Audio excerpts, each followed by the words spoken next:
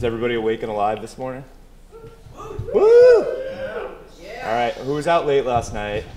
I was. Who feels 135 years old right now? I do. Yeah, good. We're all in the same place.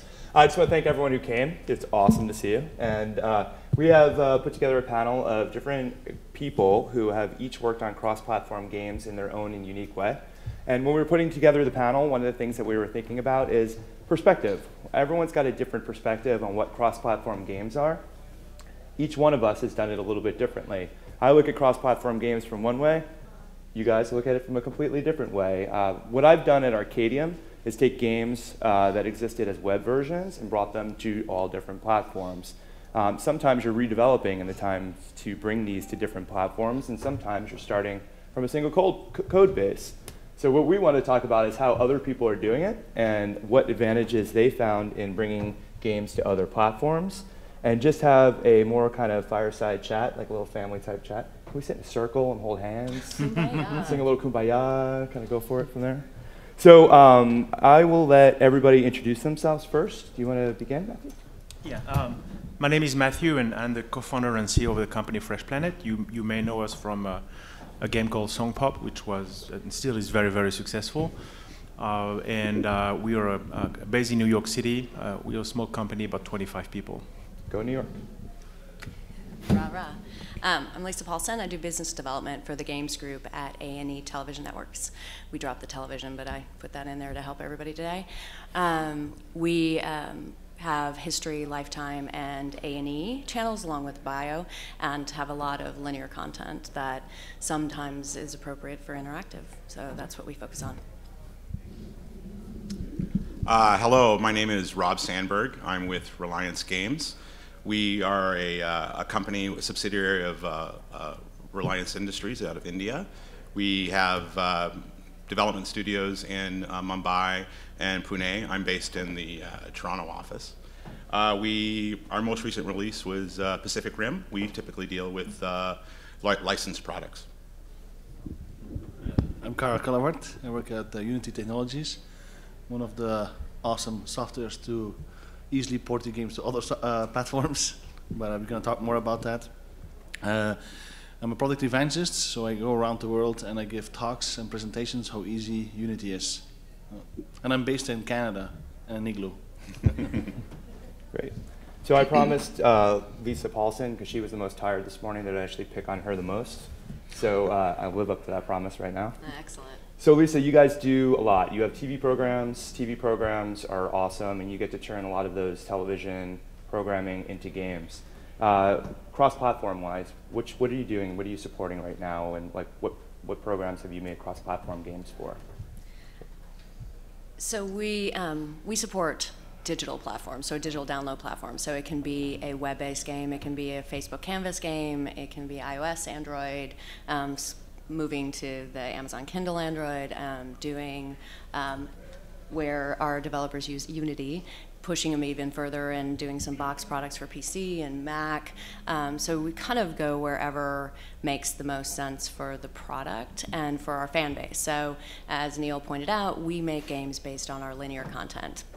Not all our linear content is available to us because it's tied up in rights issues, but where it is available and where it makes sense to make a game, say Pawn Stars or Duck Dynasty or Swamp People, all very interesting linear content, and we've brought them to interactive. And so we've done Facebook games. We started off there a couple years ago doing Pawn Stars for Facebook, and that platform was chosen at the time because that's what everybody else was doing.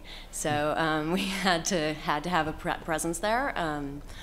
I'm from the games business, but the TV company is definitely sort of tuned into what the market is doing or what the market is being the loudest about. So as the market switched to mobile, everybody's like, why aren't we on mobile? So we started doing some mobile products, but we've kind of equalized at this point into making products for platforms where it makes sense. So instead of saying we have to have a Facebook game or we have to have an iOS game, what makes the most sense? So if you're driving a swamp boat around the swamp trying to shoot alligators, Do you need a mouse for that? Do you need, would it be easier to do it on a touch screen? Make those sort of decisions based on the content as opposed to just following a platform. So do you do the development in-house? No. All source? Yes. So what do you... There's only 4 of us in the games group at A&E, and none of us code. So, we do all outsourcing. We've done some on a work-for-hire basis, and sometimes we do it as a co-pub, where people are making the investment on the development, and we're providing the IP and the marketing and the publishing, and like a million different permutations between those 2 models. But which has been most successful for you for platforms? So I know you decide based on what makes sense, but like overall, do you on see platforms, and I don't know whether it's because of the platform or because of the IP. So my gut would tell me that the reason why Pawn Stars has been our biggest hit to date and has lasted the longest is because of the IP, not necessarily because it's only on Facebook at this point, coming to mobile in a couple weeks, but that's why, because of the IP, not because necessarily it was Facebook. Cool. Matthew, how's it going? Pretty good. So you have taken a little bit of a different approach to cross-platform games when you did Song Pop. And I know, I think a lot of people don't know about this technique, and I thought it'd be interesting to tell a little bit about how did you develop Song Pop, or what was the kind of mentality when you went into it? We had a lot of constraints at the time. First was a financial constraint. We're still a startup company, and we had very limited cash in the bank. Actually, we were close to closing the company. So we decided to go for the easiest route, and we decided to use Adobe Air, and SongPop was developed with a team of 6 people, and on iOS, Android, and on Facebook Canvas in just a matter of weeks. And this technology, while not perfect, really enabled us to launch on multiple platforms at the same time. And it's part of the reason for the success of SongPop. We've had more than 80 million players since we launched 15 months ago. Especially if you have a multiplayer game, whether it's real-time or asynchronous, having multiple platforms is really key because you want to reach critical mass. If you play with friends or strangers, you need to be on as many platforms as possible. So let's say if we had launched SongPop only on iOS, only friends with an iOS device could play together, which is very limiting. So that's what we chose at the time. That's really cool. Carl, just from your side, do you see a lot of developers are coming to you that have done something like FlashFlex before, and then you're trying to go into Unity? What is the advantage of kind of the approach that you're going to offer from that perspective? Well, it's really easy from Unity. Our slogan is create one time and deploy it anywhere. That's one of the strengths that we offer for everybody, that you make it one time and you can deploy to it almost any platform that's on the market. That's our strength, of course, but we have to look at it from a very realistic viewpoint and not see it from like, yeah, click a button, it's all done, your work. Yeah. There's a bit challenges there. I think one of the most important thing I would say, hire game designers who have worked on different platforms so that they're aware of that. So the design starts from the beginning with creating a multi-platform game, and not from later on, we made a game and we're going to port it. If you start to design it right away, then later on your problems will be a lot less. I think that is what you always have to focus on from the beginning. So do you think developers go in a little bit blind sometimes and think that Unity is going to be the one end-all be-all answer? They're like, it's all answered here. We're done. I can just use Unity and I'll be all set. I'll go everywhere. Well, I can also just switch the question around and everything. It could be like from when you talk to indie guys, yeah. They said, okay, we're going to use Unity for multi-platform. They make a game, but then they are afraid to start to port it to other platforms because they hear the horror stories, how difficult it is, how much work is involved in this. Okay. Yes, there's work involved. We cannot deny that. But I think I said from the beginning, if you start from the beginning to understand what multi-platform is, you have a whole different roadmap and workflow with Unity. It takes a bit of time to adjust what is actually multi-platform development. Okay. What I understand, there's a big difference if a large company does a port versus an indie company who does a port. An indie company doesn't have so much resources. They might have the financial money to do multi-platform in one shot. Say like, we're going to make a PC version and an iOS version in one shot. But I think the big difference between there and the problems that are going to come in there is that the indie guys don't have always the resources for support later on and to negotiate the contracts on the ongoing process. And that is where I think the large companies have a lot to offer, to work together with indie studios, to work together for a multi-platform. That's interesting. Rob, you've been around for a while doing this, right? What did you say before? 14 years? 18. 18 years. Sorry to cut it short. What do you think? You've seen this world change a lot, and you started more on the console side, and now you're in this mobile/social world. What's changed? What do you see as kind of the same, a little bit of the same, but just a little different spin on it? Yeah, I mean, the main difference that I've seen in multi-platform on the consoles is the first-party hardware, the first-party requirements aren't as stringent, which is kind of nice. Cool. We don't have to worry about the TRCs, TCRs as much because, there's definitely a hard cost associated with a multi-platform title when you have to accommodate those. Sometimes, even though it's one platform or one title, it's almost like you're working on 3 different games at the same time. But I think the thing that that we've seen with the multi-platform and the challenges that we've seen is a lot what you were talking about is that if you're not thinking about multi-platform from the beginning, at the very end of the project, there's all kinds of requirements that aren't uncovered that can slow you down, especially around things around performance. The iPhone 4 is a reality. We have to support it. We need to be able to, so the developers, as long as you know what your system minimum specs are and know what devices you're targeting and know what the memory is on those devices, and you make that, the choice. And also your lead programmer and your lead designers make sure they're working on all of those min-spec devices all along. And if you do those things up front and you plan to be a multi-platform title from the beginning, you're going to make things to your point, you're going to make things a lot easier at the end. So Matthew, if you were going to turn back the clock and start the development on something like Song Pop again, would you take the same route? I think we would. And I talked about financial constraint, but it's not the only reason why we chose this. We wanted to keep the team very, very small. And it's not just for making more profit. It's also because in social gaming, you need to have a rapid pace of development. You need to be nimble and agile. And the bigger the team, the slower you go.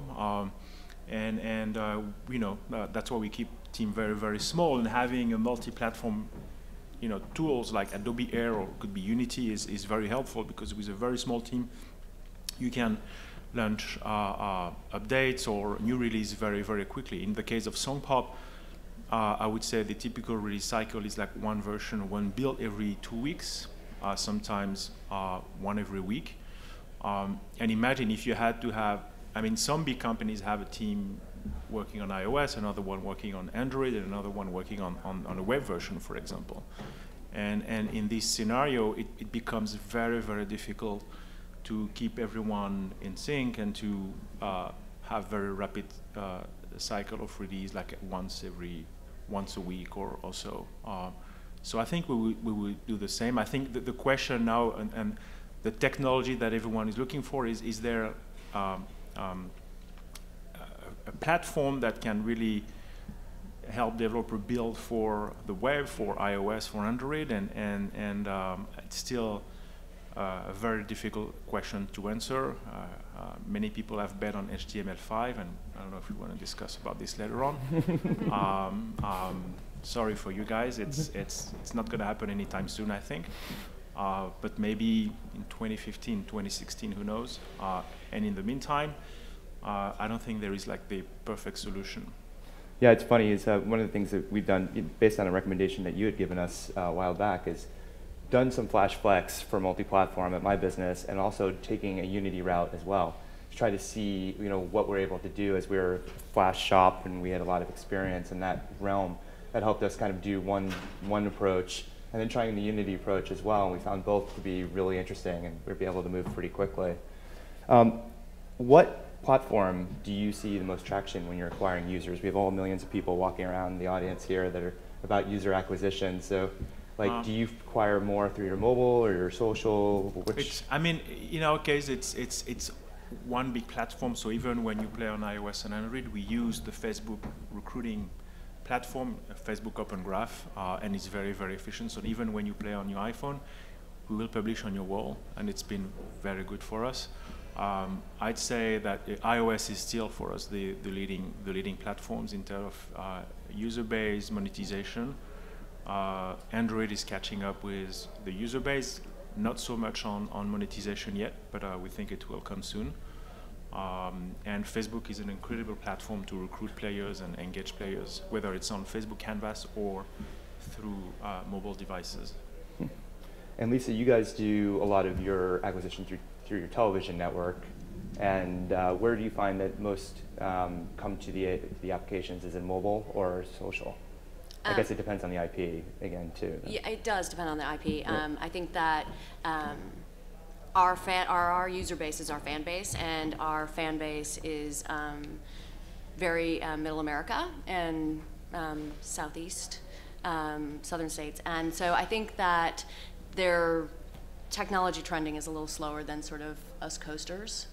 So we are seeing a lot of social interaction with our fan base, and we spend a lot of money doing social pushes, Twitter, Facebook, whatever, for our different properties. So we won't lead so much all the time on Facebook, but it's a very viable platform for us and our user base, and it allows us to talk directly to them, you know, for moving them from the fan page on Duck to the game page on Duck, and then pushing them eventually down into the mobile through the Connect and using the Facebook platform on the mobile side as well. So it does depend. I mean, last year we did an iOS launch of Swamp, and we ran an ad on TV and had 3 million downloads in about 6 weeks. So, so it works, but they don't. But I think social still is going to be where we will lead off. Do you see a vast difference in the monetization between the two, or is it fairly similar habits? It's hard. It's hard because we don't really kind of have an apples comparison yet. But we still are seeing we're seeing a lot of revenue on iOS. We see a lot of install on Android and kind of trailing revenue there. So long tail. Long tail? No tail. Not much tail. So you know, so we are seeing a lot of revenue in iOS, but we're still seeing a lot of revenue on Facebook Canvas too. So we'll keep it there. And Rob, you're approaching it a little bit different too. You're making games for India too, right? And that's your primary focus. How is it different than the U.S. in your experience of the things you've seen? Well, actually, we're really focused on North America. North America. Yeah. The Indian business is very important to us, but it's a growth opportunity. We are primarily focused. We lead off on iOS, but we also have had great successes on Android, not just in Google Play, but on on Amazon as well. So we right now, our main business is North America. We work with big North American brands, so that's really our focus. But India is looming, and because of the fact that my company is we're kind of, to use your analogy, we're kind of the GE of India. We own telephone companies and mobile carriers and such, and because of that, we have our Zapac portal is one of the largest portals for matchmaking and discovery, and because of that, we have carrier billing.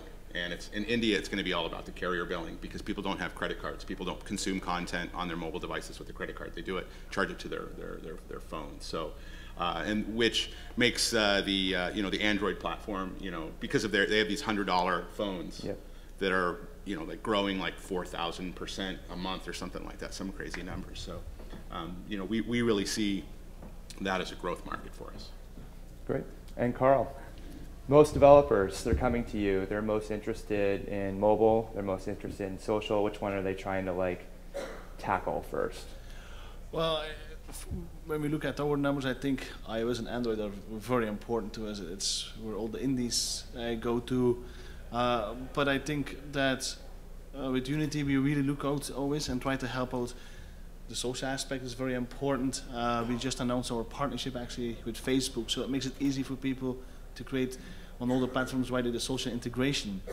But even in Asia, we just announced that our plugin from the web player is fully installed on the 360 browser. So I think we always at Unity we have to look at the social aspect and the platform, because if you build social aspects, your platform will be a lot more viable.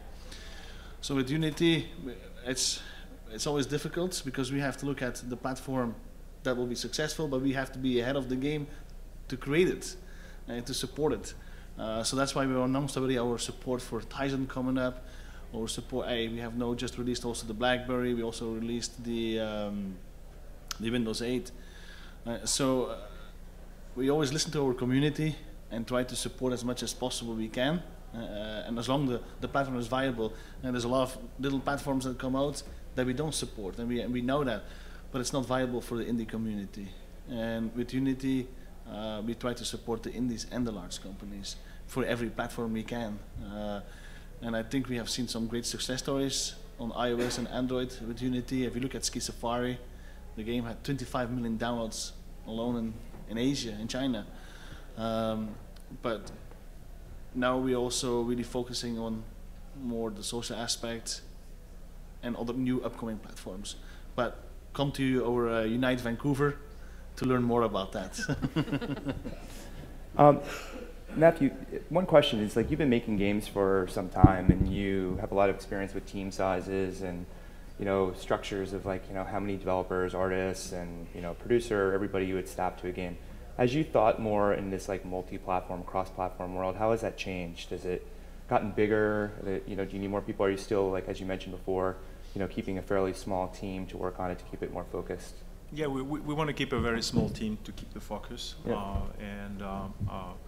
Yeah, very often as you want to scale, your team goes bigger, and again, as the team goes bigger, everything goes slower, and it happens all the time. So we're trying to keep a very, very small team, independent team, and they work on different games and different projects. And I think it also depends on the type of game you want to do. Some games require more resources, whether it's artists or developers. In our case, we're lucky enough to make more simple games which require less people, so it's easier for us to innovate and launch new features or correct bugs. Lisa, how about your team sizes when you're using an outsourced developer? I mean, do you limit the amount of people that can be on a project, or how do you guys go about it from your side? We actually try and stay out of the business That's of good. the developers. You know, they always want to give us kind of the staff count and how many hours they're working on this or that, and truthfully, I don't kind of want to know that. I want to know what they're going to deliver and when they're going to deliver it and how that looks. And I agree with you. I've been in this business for a long time. I think the larger the team, the worse things get. You can't keep throwing resources and money at something to make it faster. It just makes it messy. But for us at A&E, we don't mess with our developer teams, and we don't actually determine how they're going to work. So if they want to use Air, or if they want to use Unity, or if they want to do native, that's their business as well. I'm a supporter of doing kind of the Air/Unity, because then it gives us the opportunity to spread it. If the product is successful, we can keep kind of moving it to other platforms, but I won't dictate that either. And Rob, how's it different? You're using outsourced developers for a lot of your work as well. Well, so we're split. So we have an internal studio in Pune, which has a very core competency in developing on Unity, as well as we had all of our back-end operations are there. And then we also work with third-party partners. Our third-party partners, we typically encourage Unity because of the fact that when you speak about, well, no, so I mean, I'm not getting a payoff here or anything. No, the reality is that you know, we deal a lot with smaller teams and smaller companies, and you know, when we are a worldwide company, and like, you know, one of the biggest problems we have is fragmentation and support for all of these different. So you talk about Samsung S3. Well, I don't know if you know this, but in 4 different countries, there's 4 different chipsets, and you have 4 different sets of bugs and compatibility issues. So by working with developers who use Unity, what that allows us to do is when they're working on their game, and then we start getting into alpha and beta, and we engage our quality assurance department, a lot of times we've seen these things and we know what's going on because of the number of games that we have in the pipeline. So we work very early on with our developers and in terms of Unity best practices and things that we've learned, so that there's, hey, here's some things that we've stumbled on in the past, and here's some best practices that you should follow. And then when we get near the end, there's that time where not all developers are going to have somebody that really works down into the heavy metal of Unity. So we have programmers that do, our senior programmers that do. So a lot of times we'll end up taking a look at the source code and helping them fix those problems that happen at the very end that helps us get the product across the finish line. Wow, it's very hands-on. Very hands-on. Yeah, does it drive you a little crazy? You're a very wise man. So Carl, I'm always curious, we're a fairly small development shop, small developers have a certain approach to kind of going about it, and there's these large, EA-sized developers out there. You go to visit both of those companies. Like, you came to mine, you sat down with us, you kind of huddle us up, you teach us some of the best practices. Do you have to do that with these large companies too, or is there a different approach, or big and small companies going about it the same way? What are they doing? I think that's a very good question. Thank you. So I worked in both. I worked in AAA and I worked in indie, but my passion is indie. And then the landscape totally changed. And in the beginning with Unity, I was really involved with the indie community, and that's where we came from. And then you visit the large studios, and it's exactly the same questions you get. And it's like, wow. And I think also the landscape has changed a bit from the large studios, where they want to make sure they have flexible, smaller teams working together on a project. Okay. So with Unity, over time we have built tools for everybody that larger teams can work together, and we're still working on it. But I think the biggest difference is the support they have, the money they have, large companies, for the support of the game, and right away go multi-platform. I think that's the largest thing. But from a technical viewpoint and design viewpoint, I see very lot of similarities the same. And it's the only thing I would say, maybe if I visit an indie studio, sometimes they lesser experienced in game development, so sometimes they get more optimization questions. And when you go to large studios, sometimes they come more from the console market, and then they're not aware they have to also optimize for lower-end devices. So they see it from a different angle sometimes, but I get a lot of the same questions. So I got one for you. Okay. What's your favorite cross-platform game that's not developed in Unity? Come on. Is that wrong? I've never heard of that game not made in Unity. Oh, come on.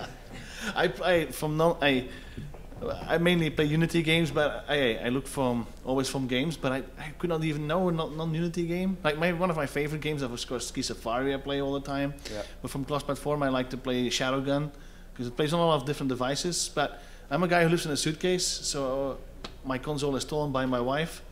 I only play mobile games because I'm on the road, so it's difficult to see really multi-platform games who are not made in Unity.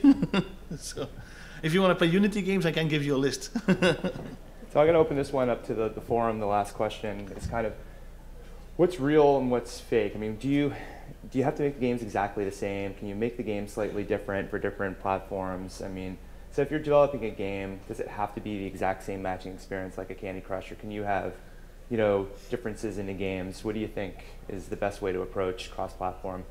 Does it have to be the exact same game? Because I mean, there's considerations for games, like you said earlier, like, will this work with a mouse? Will this not work, with your finger? How does it, what do you think?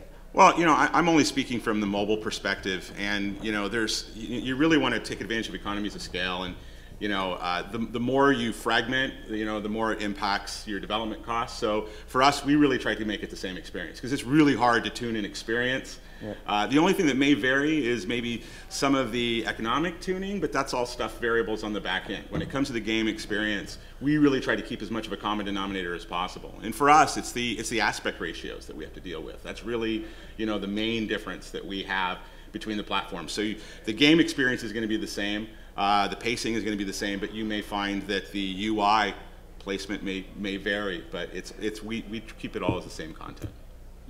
Matthew, same for you too? Yes, same thing. Same thing? Yeah. I would say like this. Making a game, for different devices, that is the same as making a game for different countries. You want to give the same experience, but you still want to have their experience, and they have the feel the same. Like when I look at the game Ski Safari, for instance, it's the same play, it's the same input, but it's localized by just changing the artwork and to China, that works. And I feel it's the same. You want to have the same experience. You want to have to feel connected to the game, and you feed a different art maybe or different input to get the connection for the people, the device. And that's, I think, the most important thing. It's very similar to that. So what's the most maddening part about this whole process? I'd like to just add one thing to that. No. So, I mean, Kidding. I'll beat you later. Across a mobile device, you know, cross-platform, so if you're saying an iOS and an Android device are a cross-platform sort of strategy, I don't necessarily see it that way. I see that kind of as a platform. That's your mobile platform. And you can decide not to do Android or iOS, but that's your mobile platform. And I think that experience does need to be the same. I think that with the screen sizes, you can change kind of how the game is presented maybe, but not really. You kind of want to make sure that the experience feels the same. But if you're moving it from a canvas to a mobile device, you have a completely different input device there. You also may have a hugely robust sort of resource management game that you're doing a cross-platform with. And you don't necessarily need to have all the bells and whistles from the canvas sitting on your mobile. If you really all you want to do is do a check-in and make sure that your stuff is working and people are doing what they're supposed to be doing in your factory or wherever, you're not going to have your whole game experience necessarily. So I don't think it has to be the same from those two cross-platform.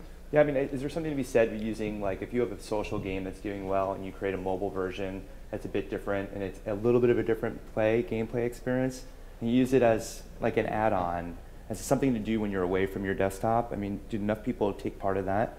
Because that would be interesting, right? You have a game that has a different component when you're away from your computer. Something that feeds your, you know, your need and lust for the game while you're away. I mean, I feel like a lot of people don't do that. I mean, is there a reason, or? I mean, I think that, you know, you got to figure out how to monetize, right? So, Yep. I mean, you're not going to do a port just to keep them occupied. So you have to make sure that that core game loop still has a money tag in it. Yep. But I do think that you can create something that allows the person to connect with their larger experience while they're on the road. By allowing, I mean, Pawn Stars, you know, we're going to put most of the game into the mobile, but, you know, if what all you want to do is make sure that your stuff is sold while you're on the road because you can't pop up your computer, then that's what you're going to do. And then you'll go in and you'll sell your stuff and go through a couple customers and go, okay, fine, but I don't need to decorate when I'm there. I don't need to do all that. So I've personally find the most frustrating part of this whole process. The development is, you know, we can account for it and there's tools and we found different techniques to do it. And to me, it's the user acquisition piece is still the maddening piece of the whole thing. I don't know what you guys think. So if you're thinking cross-platform, you still like, it comes down to acquiring users and getting users there. And there's a million people walking around here that have the secret sauce. All you have to do is integrate their SDK and it's just one line of code and we'll have it all taken care of. Takes 5 minutes. I've been working on that joke for like a week, so you gotta give me a little more. Well, what do you guys think? I can tell you probably one of the most maddening things is the sheer number of SDKs that I have to integrate right now. Yeah. And it's almost, I just looked at the list for a partner game that I'm working on right now, and it's ridiculous. I almost don't have any memory left, on the device afterwards. So I mean that to me is something that that is really frustrating. And some of them are quite bloated, but they're getting better. Yeah. And then we have different ones for different devices, and we also have them for different territories.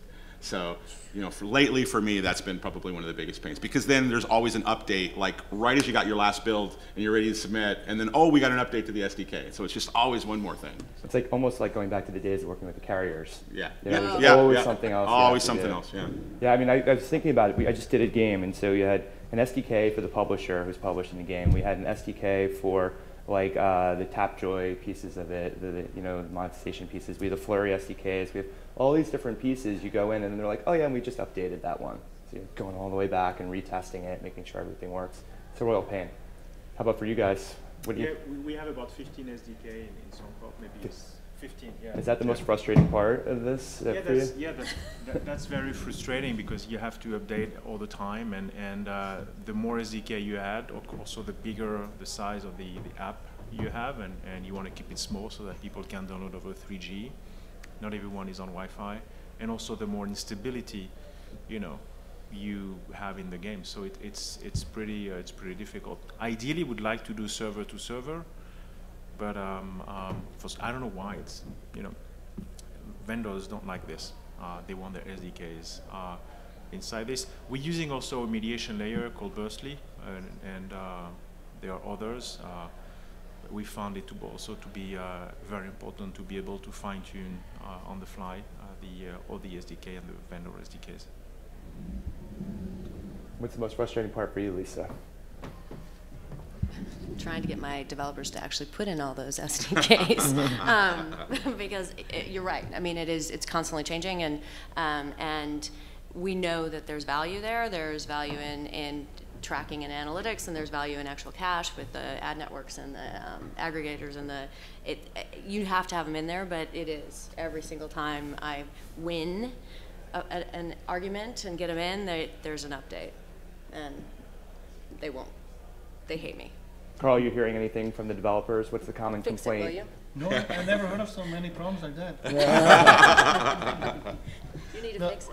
Well, I think with Unity we want to really help in some ways on that, like in two ways. One, we create the asset store where people can easily put their SDK in for game developers, easily have access to it and implement it in it. Of course, it builds up and there could be conflicts, and we are not. This is something that we cannot really fix. It's up to you how many SDKs you put in there. But I think at Unity we are changing kind of our philosophy in some ways. Is that we were a tools company, and we are a tool company. We deliver a tool, but now we have now reaching 2 million users. So it becomes a different viewpoint that we have to look at. Are we pure a tools company, or are we serving a community? And I think what the direction of Unity is creating more a solution for that. And I think that's definitely what we're looking at. How can we help out our community? But is the community frustrated with one particular thing? Like, out of all those people you're working with, all those millions of people? If they are frustrated with us, they want our GUI, a better GUI. And there's several solutions out there, several SDKs you can call it, build on top of that. And I think it's frustrating because they cannot have easy access to it, or better or faster. I think that's one of the frustrating things they have. And we listen to our community, and we know what frustrating is for them. It's very important to listen to that. And I think that's something we are addressing. Make it easy for the community. We want to be a solution. That's what we are working on. Cool. So I was going to turn it over to questions, unless you had something else you wanted to add, Rob? You had that look of talking. I was going to talk about one of my Unity frustrations, but no. Turn off the microphone. No, I'm just teasing. No, go ahead. No, I just tease it. So anybody out there have any questions for this group? Go dig in deep. All right, sir, you're up. Which SDKs are the smoothest for you with the least amount of updates and testing? Well, that's the thing. There's so many. I mean, like, I think on one of my titles right now for it's a North American release, I think there's 12, a total of 12. It's not that there's any that are difficult or others. I mean, you know, if they have a Unity wrapper, that obviously makes it a lot easier because we don't have as much work to do. And it's mostly just like the size. Like, well, we're fine. We're you know near we're at a beta. We're getting close to a release, and then we get an updated SDK, and all of a sudden now we're at 51 megabytes or something like that. Yeah. You know, so it's not, there's not one that's harder or more difficult or more challenging to implement over the other. It's just simply just the logistics and the size. And our product managers and our acquisition people are always wanting more, and they're wanting more functionality, and they're asking. And it's okay if you know up front, right? But when you're doing a partnership game, when they're coming to you with the finished product, and all they want to do is just get it out the door, the next thing you know, that's probably the biggest challenge is just mostly the logistics. It's not one in particular. Anybody else?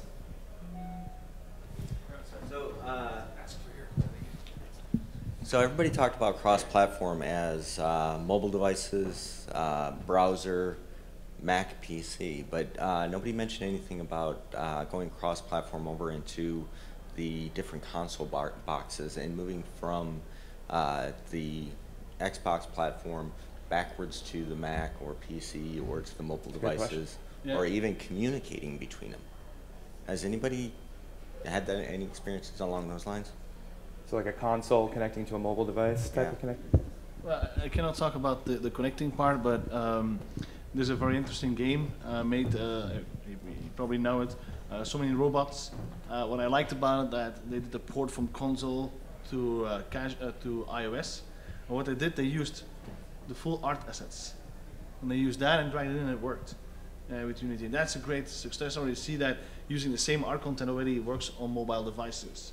Okay, but I think that with building out more social APIs and all the support for that, I think we're going to see games that are going to communicate.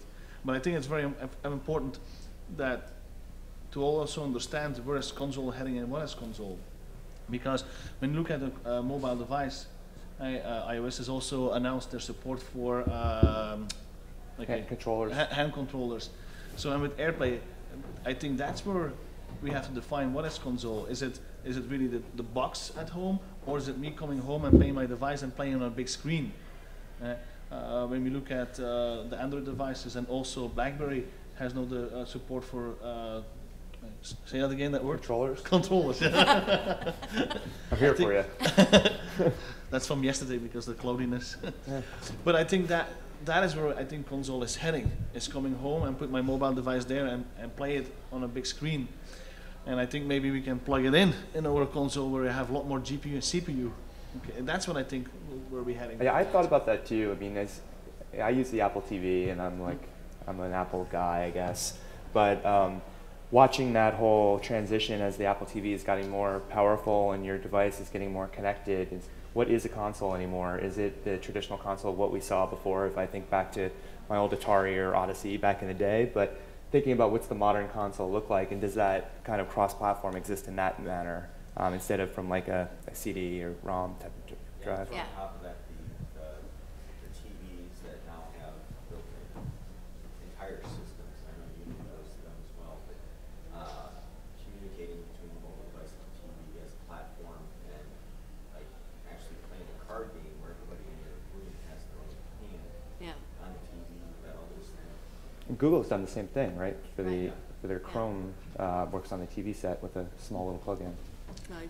Your Samsung will, just Well, hook up automatically. Just the thing, I really distinctly see the experiences as two separate experiences. And when I'm designing games, when I was designing console games, I had one set of requirements, and now I have a completely different set of requirements for mobile. And I really think, like we were talking about, that convergence of them, I really think is in the cards, and I really think that it's in the future. But right now, it's about acquiring users and monetizing those users. And until there's really that motivation to do so, right now a lot of these things are really great toys, and they're great ideas, and they're eventualities of technologies, but there's not the critical mass for them right now. And I think there's going to need to be the killer app. There's going to need to be the Angry Birds at home type of experience. That's the killer app that opens people's eyes.